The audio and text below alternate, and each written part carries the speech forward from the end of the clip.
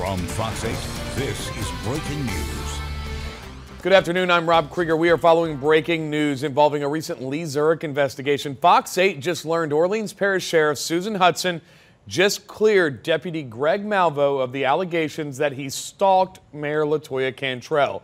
As Fox 8 first reported last week, Malveaux had served as security for Council President Helena Moreno until the sheriff yanked him off Moreno's team and reassigned him to the jail.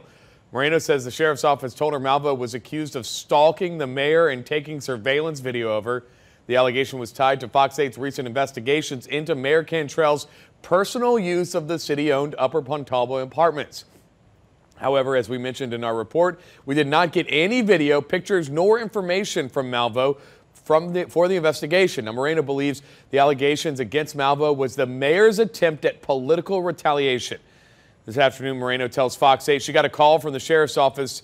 She says an investigation revealed the allegations against Malveaux were unfounded and determined there was no proof of wrongdoing. Moreno says he'll return to his position as her security tomorrow. Moreno released a statement today saying, "I'm just glad to have this behind us and that he can get back to work for the people of this city." Dillard political analyst Robert Collins joins us later this hour to discuss the latest developments.